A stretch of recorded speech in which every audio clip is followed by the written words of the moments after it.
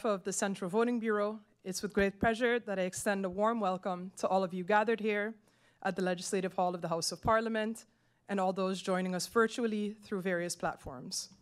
We're here today for an important briefing to update you on the ongoing preparations for our parliamentary elections scheduled for this Thursday, January 11th, 2024. I want to begin by expressing my appreciation for the representatives from the Civil Registry, GEBE, and KPSM who are with me here today. Their tireless and often unseen efforts play a fundamental role in ensuring the smooth functioning of our electoral process. The Civil Registry in particular has been instrumental in all aspects on our road towards Election Day. The collaboration and dedication of KPSM in supporting the security aspects of the elections are equally commendable and vital.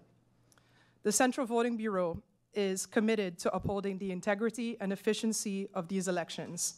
To date, we've validated the list of 8 political parties, introducing 129 candidates aspiring for a place in Parliament.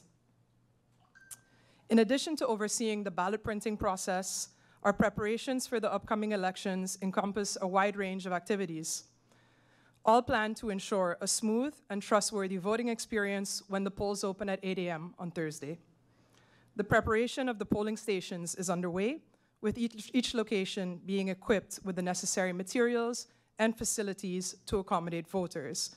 This includes setting up secure ballot boxes, ensuring adequate privacy in the voting booths, and providing clear signage for voters. Another crucial part of our preparation has been the training of polling station members. These individuals have been trained in the electoral process, including the handling of ballots, managing voter flow, and ensuring adherence to voting protocols. This training is designed to equip them with the knowledge and skills needed to address any questions or concerns from voters on the day of the elections. In summary, every aspect of the election, from the ballots to the polling stations and the training of staff, is being carefully managed to ensure that we are fully prepared. Our goal is to provide a seamless and transparent process, inspiring confidence in the democratic system of St. Martin. We're committed to ensuring that every eligible voter can cast their vote with trust and integrity and efficiency of the electoral process. Furthermore, we're adapting to new changes this year. The legislated removal of the curtain from the voting booths is being implemented with careful consideration to ensure that the confidentiality of the voter's choice is maintained, while also adhering to contemporary standards of transparency and accessibility. We thank the relevant stakeholders for working together with us to ensure that these standards are met, while also protecting an individual's right to vote in secrecy. We will continue in the following days with our responsibilities in facilitating a fair and transparent election. The Central Voting Bureau remains committed to upholding the democratic principles that are the foundation of our society in St. Martin. We look forward to a successful election and appreciate the support and cooperation of the community in this essential democratic exercise. I would like to now give the floor to the representatives from the Civil Registry, NVGEBE, and KPSM for any remarks that they may have to share with the public. Their input today will shed light on various aspects of the election process and the steps we've taken to ensure that everything runs smoothly this Thursday. After their statements, we'll open the floor to questions from the media. Thank you once again for being with us today. Your engagement is vital to our democratic process.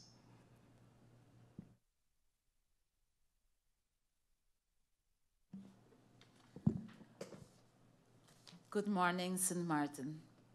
Civil Registry Department is ready for elections.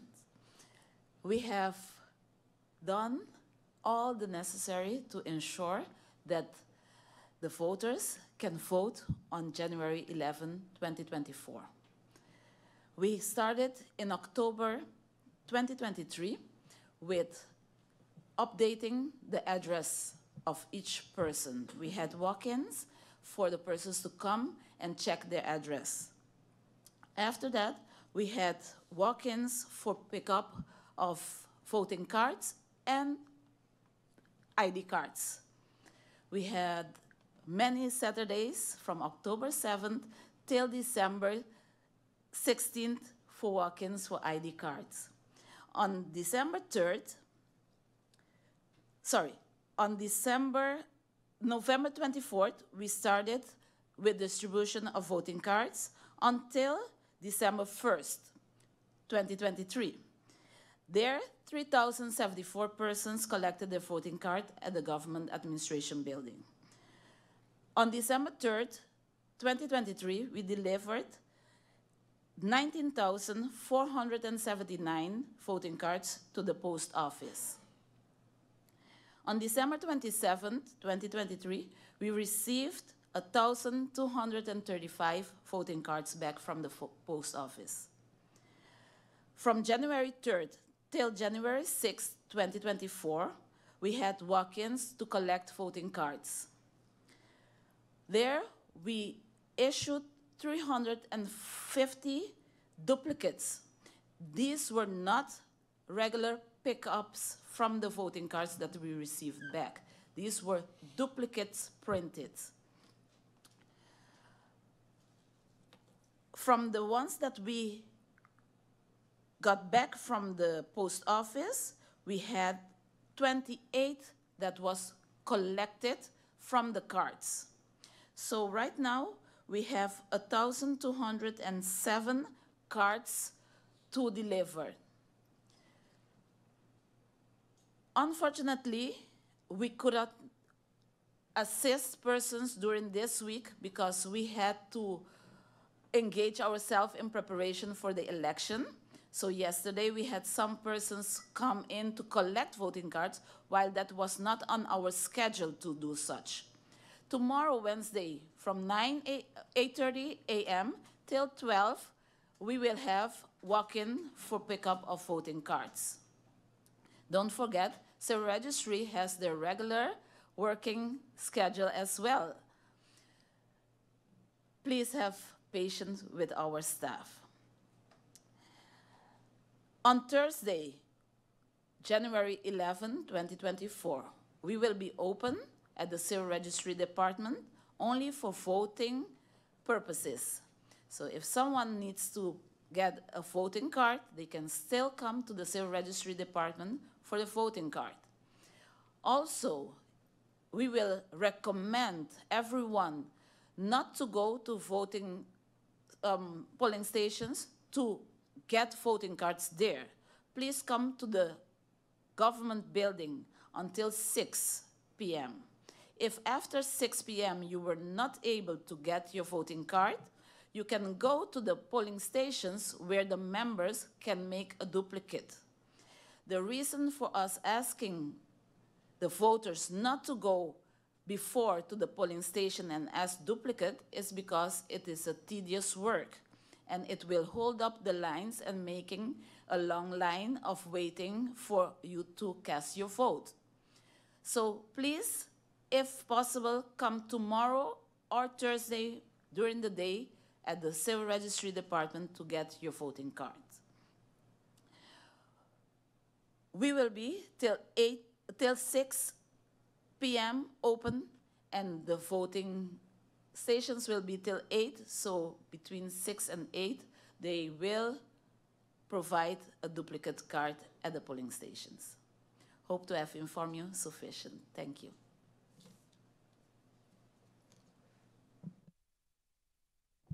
All right, good morning, everyone. With regards to NVGEBE, despite having load shedding, we experienced load shedding on Monday and perhaps a bit of today. GB anticipate that the electricity will be stable on Thursday because we are doing right now preventive maintenance, and we had technical issues with 1 or 2 engines. We expect all those engines to be back up in operation by the end of business today, meaning that as of Thursday, we expect stable and reliable electricity. We cannot foresee any mechanical issues, of course. My staff is totally 24 hours available. In the event there might be any adverse activities, the cables for Parliament Building, Government Building, hospitals will never be pulled, so they will always have maintained electricity. But moving forward, as of close of business today, we do not foresee any more load shedding. So from GB's perspective, we expect reliable electricity. That's it.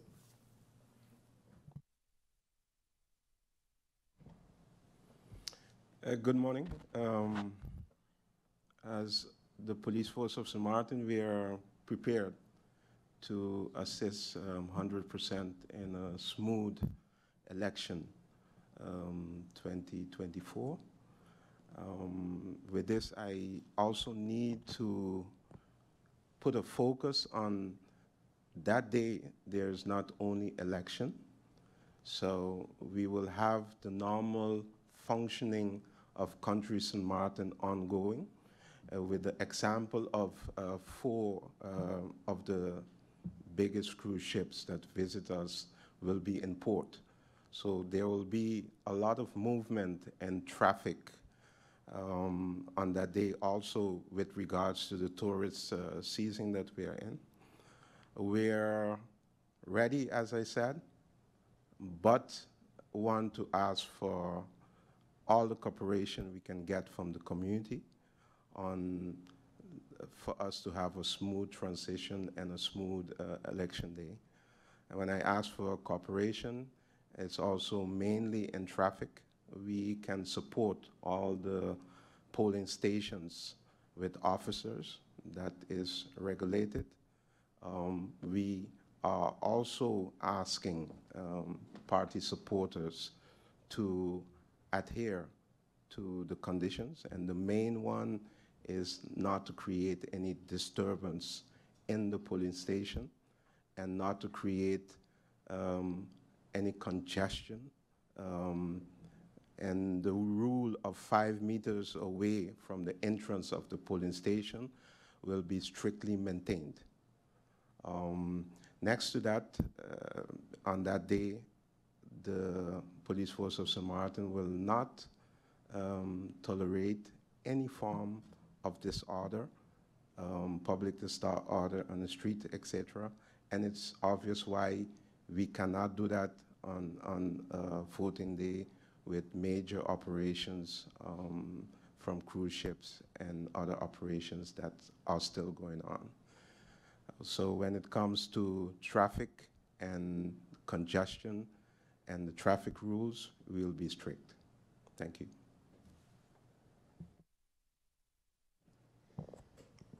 Right, I'll look to my right and to my left. I think you don't have anything else to add to your previous remark. Yes? Yes. Okay, so I'll give Kathy one more opportunity.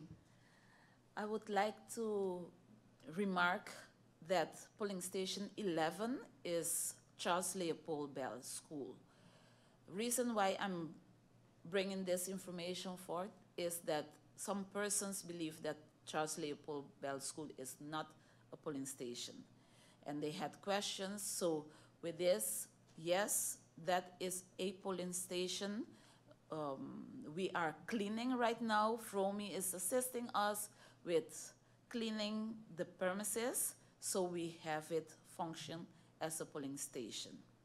Also, polling station number 16 in St. John, on the voting cards, the address states Apache Lane, and we had some questions, so I want to inform the public of District 16, St. John Mac School, that it is Independence Lane if they are seeking the address, but just know that it's the Mac School in St. John.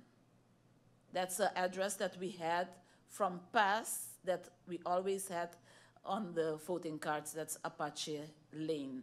And unfortunately, we understood after that the address changed to Independence Lane. Yes? A small clarification. Thank you, Kathy. And then for the members of the media seated across from us, so we will allow questions from you. So what we'll ask for you to do then is to hit the button on your mic and stand, and then ask your question, and then we'll address that. So I saw here the hand in the back, so I'll allow that one first if you don't mind. Yeah? Okay, then Phoebe Shaw from SMN News. Thank you. Good morning. I'd like some clarification from the civil registry. I am yet to understand the mix-up with the address, because this is not the first election. How long have we been having this problem? And we've had a cleanup, you said, at the civil registry. Why not at least have your polling station address corrected and be correct on the polling on the voting cards? Besides that, for the 1,207 voting cards, how many persons the court mandated to be registered? Because there were some cases, there were people who were asking to get on the registry. Can you give us an update on that? The address for the school, we don't manage school address. So that's in the voting registry, is not civil registry. So the address of a school, that was wrong in our voting registry form for the polling station. It's not a wrong address in civil registry.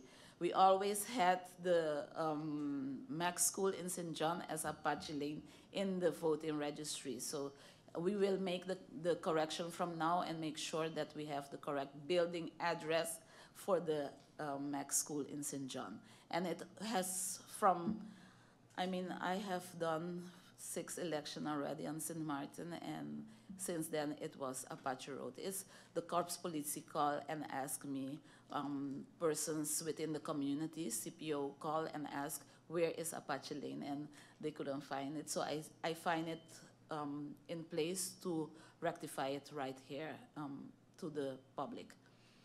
Also, with regards to the court, yesterday we had sitting for court request.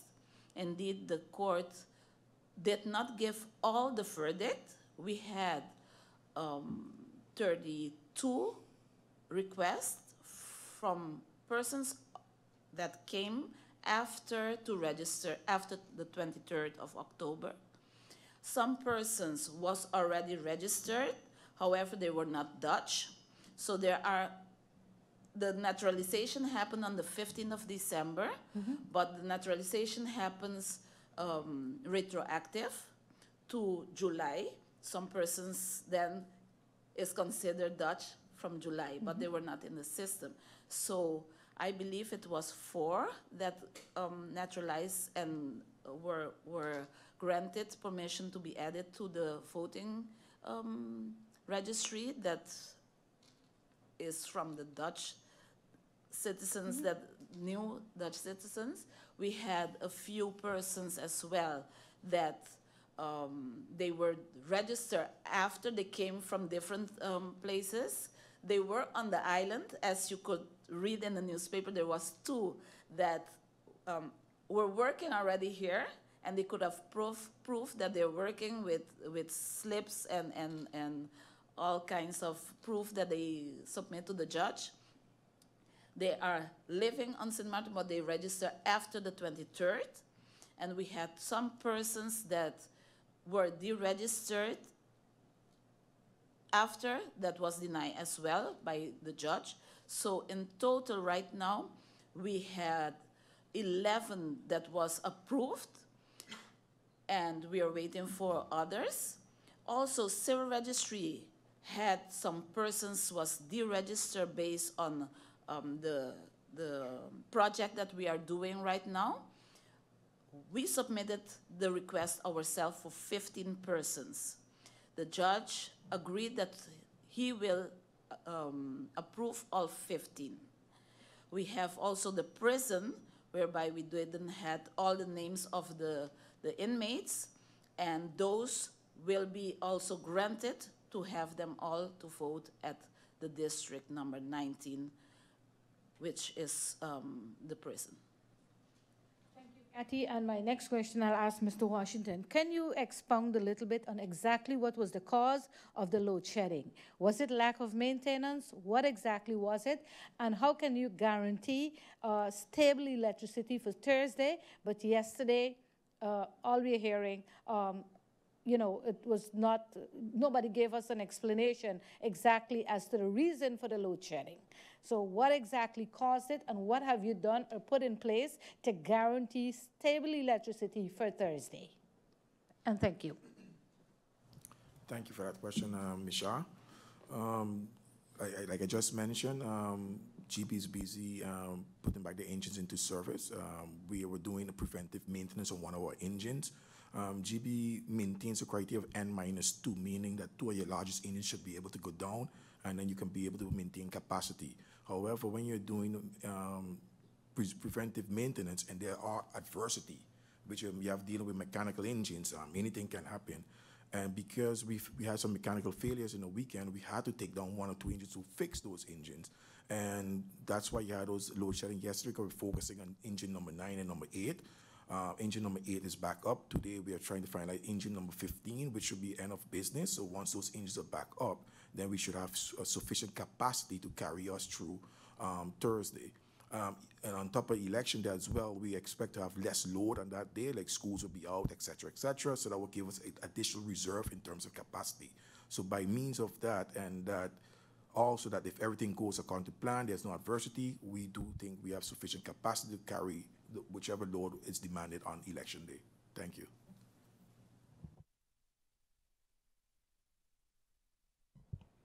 Thank you very much, and a very good morning, and all the best for 2024 to everyone here. I do have several questions. The first one, I'm not sure which of the parties would be able to answer it, but I would like to get an indication as to what is the total cost of our election, of the 2024 election, and how will this cost be applied? Where will it be applied? Paying people, setting up the various polling stations, can you give us an indication as to where that will be applied? And I will ask my next question after I get my answer.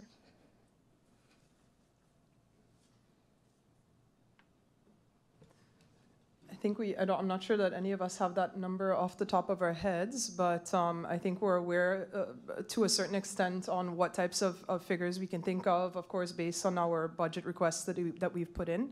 From the voting bureau perspective, for example, you can think of figures where it comes to, there was recently a law change when it came to the remuneration of the members of the Central Voting Bureau, which means that this year they applied retroactive effect to that law, meaning that we also had to take into account in our budget the previous Central Voting Bureau.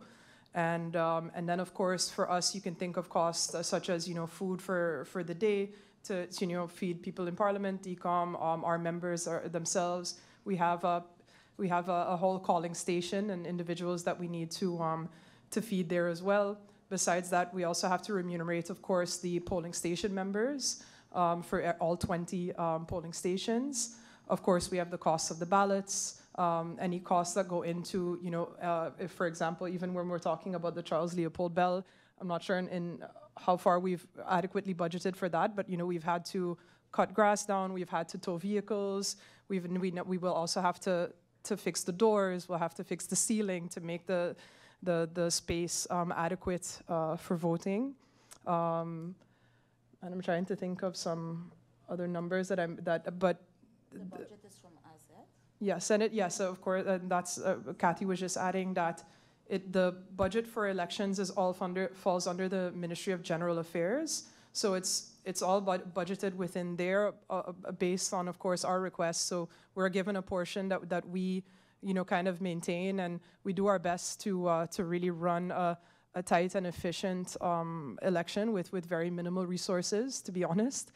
And the same goes for the civil registry. We're really kind of nickel and diming to get things done, but I don't know if I'm not sure that I'm brave enough to throw out a number, but I have one in my head, and you might have a better one. So.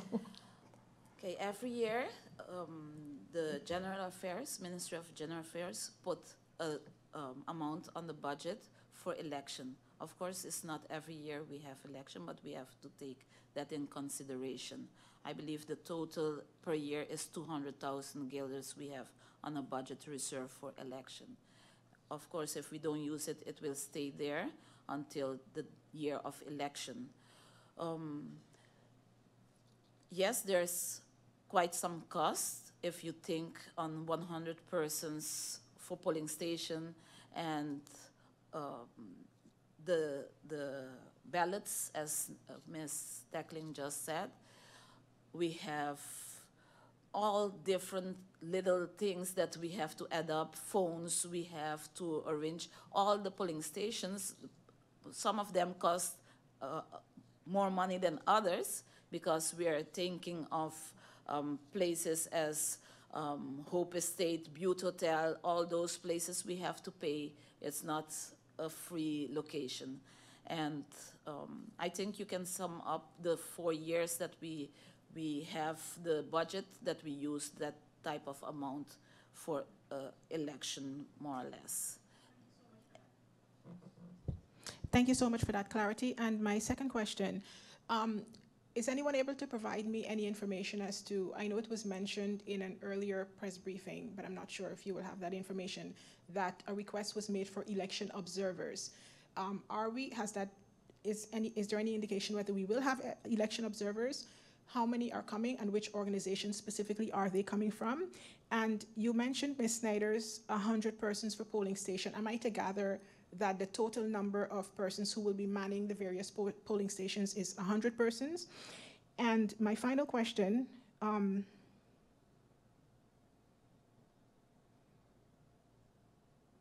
seem to have lost my train of thought. Thank you. So I think the first question was pertaining to any election observers. We were in contact with observers. We had, made budget available to be able to accommodate them with a lot of effort. However, in the end, for example, we had been contacted by individuals in Canada wanting to join us out of Quebec. Unfortunately, with timing and the flights, they weren't able to make it. So we won't be having any international observers this election. Then with respect to the question about the polling station members, that is correct, it is 100. By law, there are 5 members in each polling station, and we have 20. So it would be 100. Sorry, I do remember my very brief question, and it's directed to Mr. Washington. You gave an explanation to my colleague as to what occurred to result in the load shedding we've had over the past 2 days. When we received the notification from GB, it said that it was due to unforeseen circumstance. I just wanted to know, why not just explain ahead of time, be a little bit more transparent to the population when these notifications are being issued, rather than giving these broad terminologies that does not indicate why exactly we have an outage? Thank you. Thank you for your question. I think I did mention that there were mechanical issues, and when I was just addressing Ms. Shah, so when we are dealing with emergencies, we indicate to the public that there will be load shedding. But if we go and focus on the communication rather than the emergency, then I think we are not addressing the problem at hand, because the longer we take before we load shed, there's a huge risk of a blackout. So when we are having problems, it's a matter of seconds and minutes of a decision process rather than minutes. So maybe you say we can go a bit more detailed, but when there's a mechanical issue or emergency, you cannot foresee that. So if we come out and we mention that there is an issue, I cannot foresee that tomorrow a piston will break. Right. So when it happens, we say, okay, there's an issue, we're going to do load shedding. So we're trying to guarantee the neighborhoods with electricity rather than having a blackout. So then we go and load shed. So we say, okay, in each neighborhood we give 60 minutes with no electricity in order to give my staff necessary time for the engines to cool off. That's number one. It takes about 6 hours for an engine to cool down. And then after that, we can start repairing the engine. So it's not as a vehicle, you open the hood and you fix it. So I hope that answers your question. All right.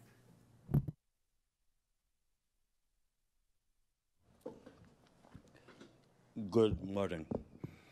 My question is for Ms. Taklin. Earlier on, you said that 129 persons will be in the running for the parliamentary seats.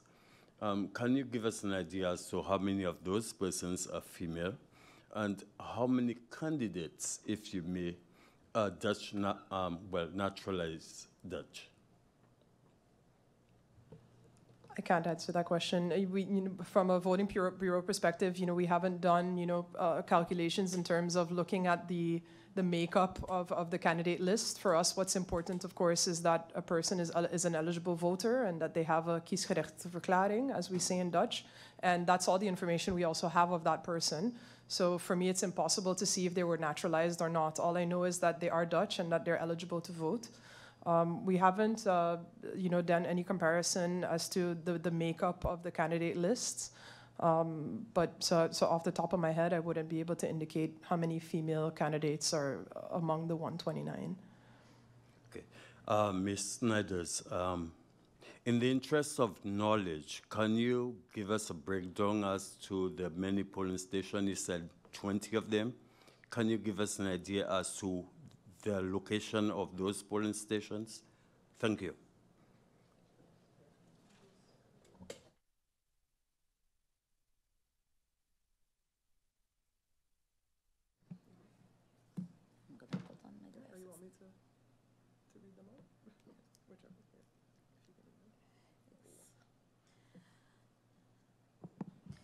We have 20 polling stations.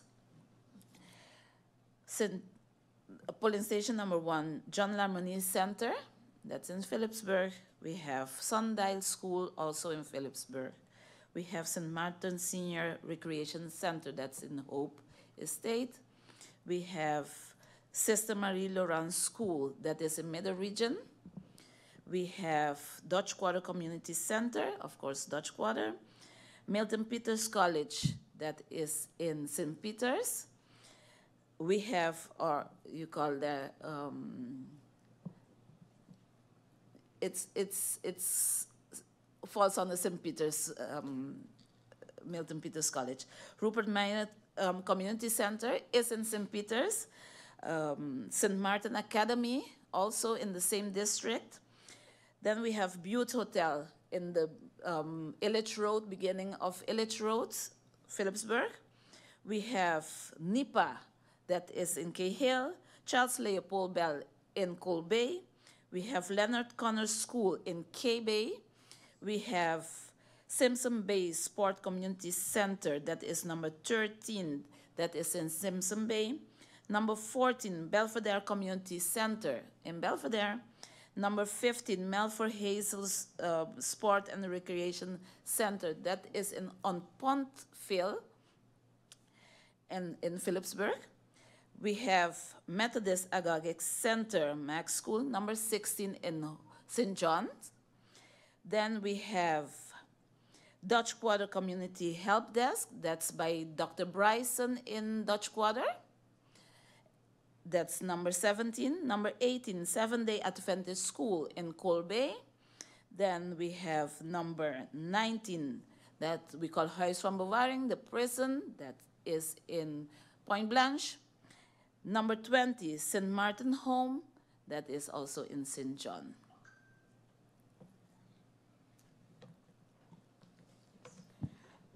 Thank you, Ms. Tackling. Ms. Snyder, if I'm wrong, kindly correct me. You said 350, let me make sure you said 350 duplicates were made. Can you explain me the reason for duplicate? If you have original cards that were supposed to be delivered, were delivered, what reason did the voter give that you had to make a duplicate? Because for me, if you have your original card and a voting card, for me, that's enough for fraud. So can you explain this part? I need to really get an explanation. And my next question, if you want to answer first, and then I can go to the police. Up to you. All right, so I'll wait for your answer for that. Okay, thank you for that question. It's also a puzzle for me. But you issue them. But you issue them. Yes, but we deliver them to the post office. So I must say we had a lot of back and forth with the cards after we called community to come to the government building to collect the voting cards. They were a little bit hesitate to come to pick up. They said no, they wanted via the post. We gave them to the post office. They were distributed. However, persons come and say they never received the cards. So my question also is, where were the cards distributed? I believe it has to be distributed to the correct address. If it's to the correct address, that means that that person is not any longer to that address. And then they didn't go to the address to pick it up. So what they do, they come to civil registry, and we don't have it there. Then we had a few persons said it was damaged because of rain, so we had to issue a duplicate. We have persons that says that they moved and they couldn't get to the landlord of the address, so they couldn't get it. Several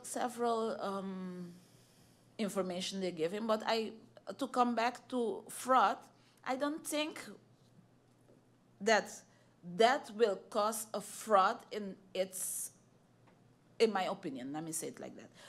Because we train, as Ms. Tacklin said, we trained all the 100 persons that will sit at the polling station. We didn't put friends and family together. We have 5 different persons. So we believe in the integrity of those 5 persons per polling station.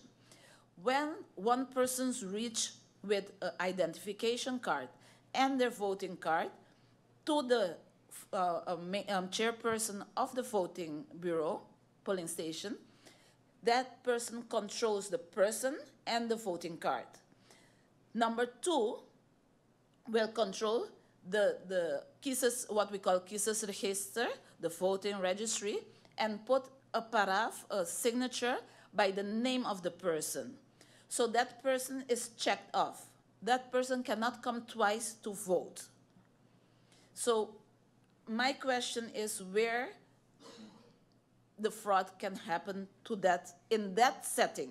I'm not saying that fraud cannot happen with election. Don't take me wrong. I don't know where, and I'm not. That's why we are here, all of us, to try to avoid those type of scenarios. But everybody has the right to get a voting card. By law, 8 days prior to election, everyone has to get their voting card. And we did all of that on paper, and also as manpower, we did it. However, somewhere, somehow, persons did not receive their voting cards. And that's why we're there tomorrow again for persons to collect their voting cards. And if I may add, civil registry does not hire extra manpower to work at civil registry. So we have our regular work. On top of that, we work every day to accommodate person with voting. And of course, that is our main focus right now in these days. Thank you for the explanation. My question is for the Chief of Police, Carl John. Commissioner, can you explain me if you have a lack of manpower to be able to man all the polling stations, as well as traffic activity on Thursday and all the other things police would have to deal with on election day? Thanks for that question, Bibi. Naturally, it's an exceptional situation when you have an election. It's mostly already all hands on deck.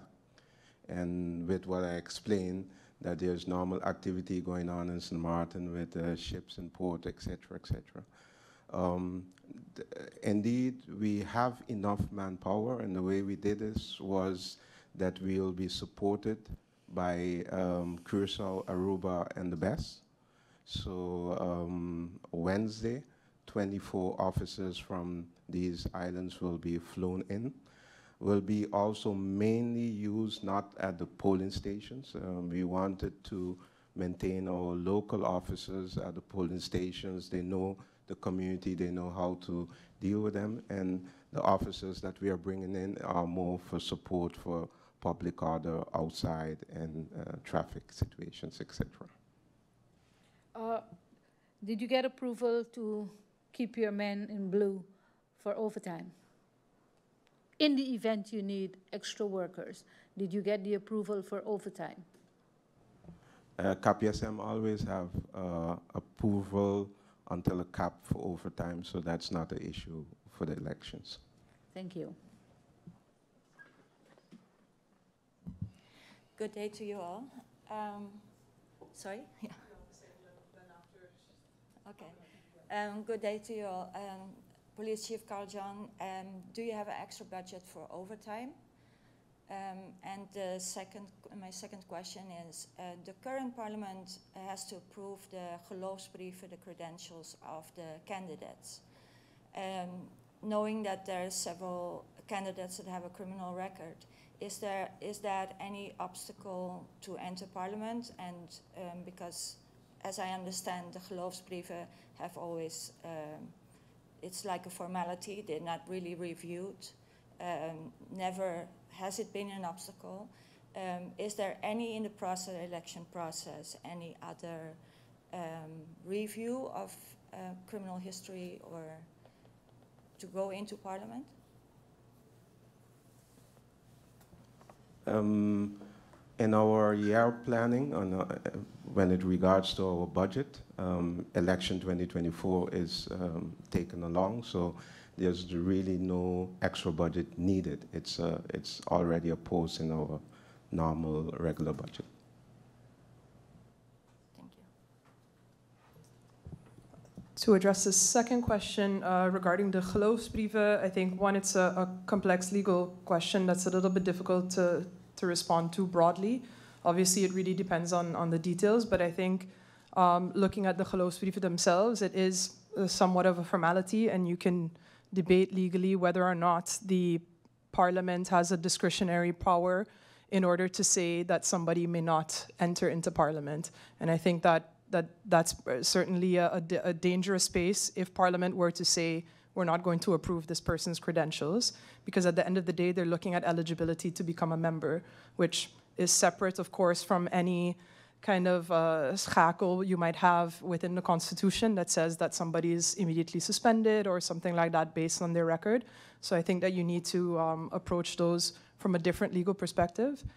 So in terms of the geloofsbrieven themselves, from my personal legal opinion and reading of the law, I don't see much space there for Parliament to be able to say no.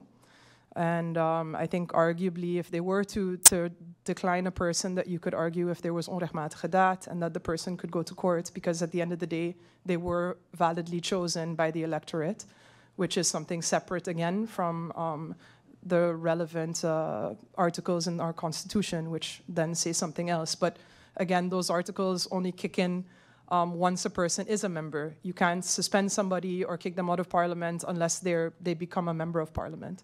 So I think that you need to approach those differently. And again, it's a complex legal question that's difficult to give you a cut and dry answer without, of course, all the case-specific facts. Just a follow-up question to that. So you're saying only once persons entered Parliament, they can be suspended? From my reading of the relevant article in the Constitution, yes, because it talks about the schorsing or the verlies van lidmaatschap, which means that you have to be a member in order for that article to apply. But that would mean that the former member who just went to court, if he's convicted, that would mean he could be elected into Parliament, but once he's in Parliament, he can be suspended then immediately. From the reading of the law, you would be able to say yes. However, that's not a matter that has to do with the voting bureau. Mm-hmm. But this is just kind of the general legal observation where that's concerned. But I want to be clear that this is not a matter for the voting bureau to respond to or to have an answer to. Okay, thank you. Thank you for accommodating my second round of questions. So I would like to ask, how soon after the polling stations close, because I know counting happens continuously after that, but how soon do you anticipate that the public and the media would be able to get an indication as to who the 15 MPs would be? That's my first question. And I haven't noticed any dummy ballots used this year. I know in the past it would be used to show persons how to vote. Will you be using any voting ballots? I know we have just one day. And what mechanisms will be put in place to ensure that no fraud is committed with the use of that?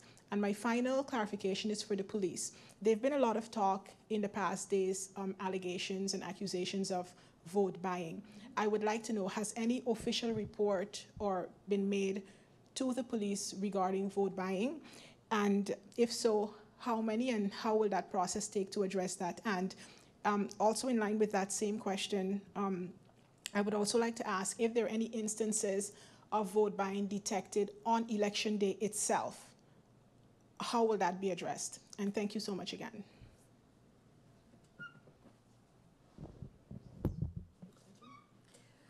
For the results, thank you. The results, we will call in every hour to the Central Voting Bureau to give a count. After they finish count, the 8 o'clock, they will call in and give a count of how much that goes via a turf list, of course, tallying. And at 8 o'clock, the last result will be in from the tally, and then from the counting of votes, then it will start at 8. As soon as they are finished, before they leave the polling station, they will call and give that count as well to the Central Voting Bureau.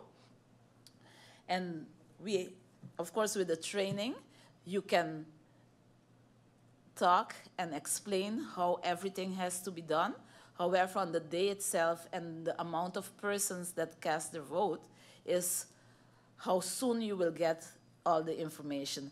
But we really hope that by midnight 12, all are in this year. So that is our goal for this election.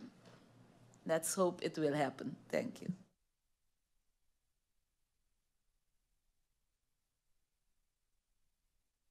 I asked about the dummy ballots as well as the reports of vote buying.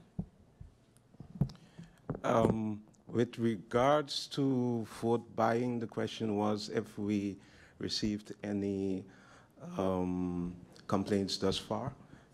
KPSM did not, but that does not mean that there were not complaints made. With regards to both vote buying or fraud regards to the election, the national detectives are specifically tasked with the investigative part of it. So KPSM can detect, but the process is that the investigative part of it is done by the national detective. Then indeed, you posed the question regarding the dummy ballots. That's correct that as of right now, we have not received any dummy ballots from the printer. Our focus has been very much on ensuring that we have properly printed ballots for election day and that we have the sufficient amount required by law and that we have a buffer as well. So our focus has really been on that. And partially also because as a voting bureau, we have no legal obligation to provide a dummy ballot. We understand the purpose of it. And, I have had various discussions with parties, in discussions about them really needing or requiring the ballots a lot of times because you'd be surprised by, how often people need assistance to understand how it is that they have to vote. We're working to see if we can facilitate this, which, it is a delicate balance as well, because on the other end, not having them in circulation could potentially combat fraud as well.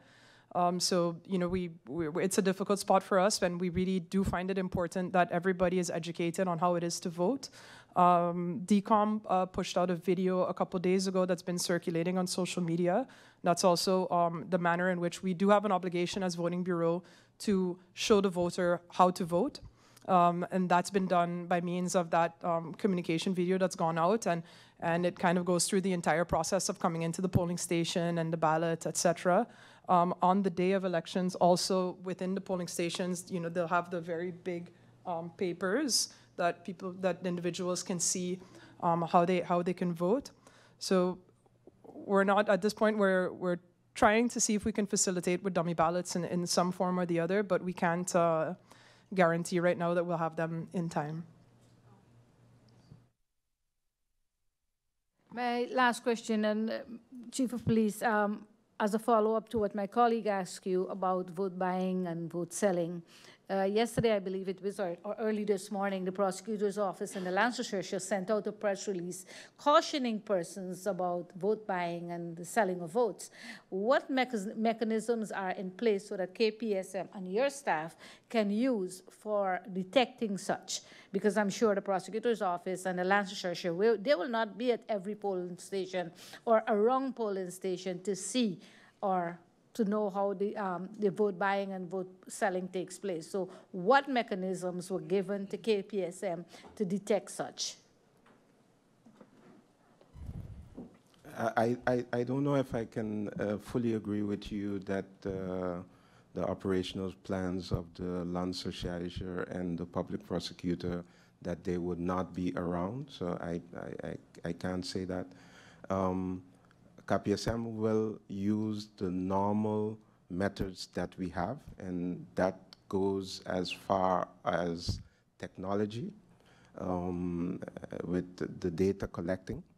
And I must be very keen on this. We have a lot of possibilities to do this sort of things, but mainly it's with the officers and their observations around the polling stations of activity that goes on, and that they are very vigilant. Next to the officers that are supporting everyone who is in the polling stations, we have other officers also moving around in the community, and different tasks are given to them. So, for instance, we have our criminal intelligence agency that will be fully operational that day also.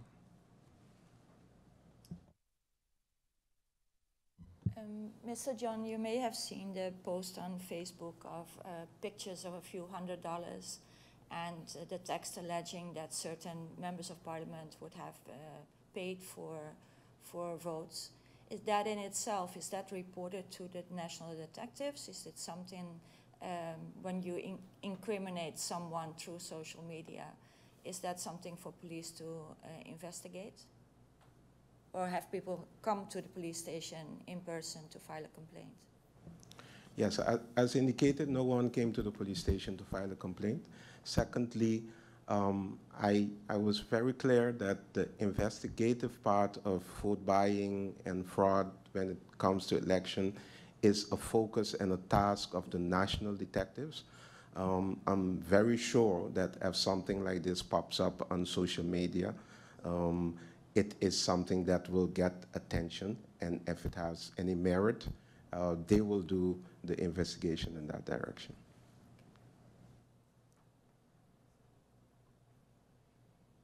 I think also looking at the time, I don't know if there are any, does anybody have a final question that they would like to pose? Yep, go ahead. Just one last question. Can you give us an indication as to what general mechanisms are in place to ensure a free and fair and transparent election process? Just in a nutshell. Thank you. Essentially, and to answer that question, it's our electoral ordinance is built in such a way that if we observe the law and we adhere to everything that's in there, that it ensures that we have a transparent and free and open election process. And that's what all of us here at the table today are have been doing, and we've been ensuring that everything happens according to law. You know, it's something as simple as, for example, on the ballot itself, any direction that you fold the ballot in, you see my signature along with a stamp from the Central Voting Bureau. So that being said, you know, if within the polling stations, they should be able to immediately see if somebody is throwing a fake ballot into the box or anything like that. So that is one mechanism, for example, that ensures that it is a valid ballot. And there's multiple things along the way, but essentially if we adhere to the law and we make sure that everything happens in accordance with the electoral ordinance, that ensures in itself that we're having free and transparent and open elections. Then I'd like to thank you all again for joining us today. And I hope everybody goes out on Thursday and casts their vote. It's a democratic right that we've all fought very hard for, our ancestors have fought very hard for, and many people across the world wish that they could cast their vote in a democratic process. So we look forward to everyone coming out on Thursday And also looking at KPSM, we really would like an orderly and transparent process on Thursday. So thank you all again for joining us, and we look forward to seeing everybody at the polls on Thursday.